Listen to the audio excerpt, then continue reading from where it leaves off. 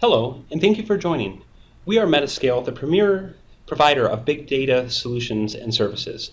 Today we're going to get into the topic of data science and advanced analytics. And what we're going to do is we're going to simplify the data science profession and just kind of talk about how we can utilize these techniques in the healthcare industry. When most people look at data science and advanced analytics, there's a series of techniques that they're comfortable and working with. And one of the most well-known techniques is called regression analysis. And this technique has been around since the late 1800s and early 1900s time frame. And this technique has been tried and true. Most organizations with data science capabilities are utilizing this in some form or another. But now let's talk about how we can build off of this structure and advance the technique in a way that is applicable to the healthcare industry. So that's what we're going to do today, is we're going to just go over the technique and show you a couple new ways to use regression. So regression analysis in the simplest form is what's called ordinary least squares. And you can think of it as just drawing a line on a graph in between a certain set of data points. And if you create a square from the data point to this line that you've drawn, you create a bunch of tiny squares. And if you take all of these squares together and sum them, the final square that you should come up with should be the smallest square. And this concept is called ordinary least squares, and it's the principle in which regression analysis works. However, when you're thinking about regression, you're not always going to make a perfect prediction. So when you make errors, you have to think about how these errors are being created. And there's two types of errors. There's an error due to bias and an error due to variance. And a really nice way to think about this is to think of an archery target, where the center is the bullseye, where you're making a perfect prediction. If you look on the left-hand side, you can see examples of bias and variance and how it kind of applies in the real world. But just understand that when you make predictions, that there is a trade-off between this bias and variance. So as we had discussed, there is a trade-off between a model's ability to minimize bias and variance. By understanding these two types of error in a particular model, it can help us to diagnose particular results and avoid the mistake of over or underfitting. However, when we look at this, the Gauss Markov theorem, which is a statistical theorem, basically says that when you create an OLS regression, that you are minimizing the variance. So you are creating a model that has the smallest variance. Well, what this implies ultimately is that our OLS estimates have the smallest mean squared error among linear estimators with no bias. But then that begs the question, what if I introduce bias to the model? Could I achieve a model that has higher predictive performance?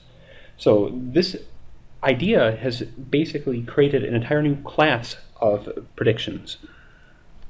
Well, what this implies is that you might be able to get better predictions at the expense of having higher variance. So this idea where you can have stronger predictions is really the foundation of these advanced regression techniques. So if predictive performance is more important than the type of error, you want to use modern regression techniques developed in the late 1990s and early 2000s. And in a big data environment and platform, this becomes especially critical because there are attributes that really lend themselves to the big data environment. So now what we're going to do is we're going to go into three different types of them and just kind of showcase a little bit how it works in a real-world example. So in our example, what we're going to talk about is we're going to look at a particular data point, which is the log of the prostate-specific antigen. So it's the bottom variable in our data set here. And this prostate-specific antigen is a marker indicating whether or not you have prostate cancer. So if it's at a certain level or beyond, then we know it's a precursor for a cancerous tumor. One important aspect before you get into any type of data science work is you just want to look at the data set. You want to get familiar with it. And we can see here that we have a bunch of variables. They're all numeric, which is good. And then on the right-hand side, we have our variable of interest. And that's what we're going to be predicting. As a data scientist or an analyst or a statistician, it is absolutely important that we understand the structure of the data when we're creating and developing our models. So when you look at this data set, we see on the right-hand side this LPSA variable, which we had just explained previously is the indicator of whether or not somebody has prostate cancer. So the higher the number is, the more likely you're going to have prostate cancer. And what we want to do is we want to predict what this value is based off of all of these other variables. So we see we have a wide variety. We have demographic information, the age of somebody, Gleason test scores, weight that has been adjusted to be in a log-friendly format. But we want to take this information and make a prediction of what this LPSA antigen actually is. So first, let's create one of these classical OLS regression models. So I take all of the parameters and I feed it into the model, and I reduce and remove certain variables that aren't statistically significant.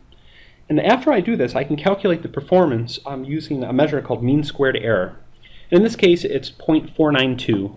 But all you really need to know is that we want it as close to 0 as possible. So the closer to 0, the better that this model performs.